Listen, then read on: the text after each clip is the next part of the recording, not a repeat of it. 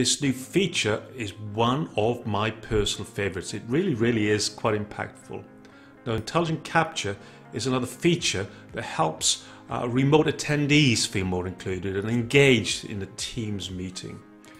When in-room participants want to use a traditional whiteboard to draw diagrams and jot down to-do lists, typically remote attendees can't see what is on the board. So they're starting to feel immediately a little bit disengaged. Now, intelligent capture uses a dedicated content camera to intelligently detect, crop and frame in-room whiteboards.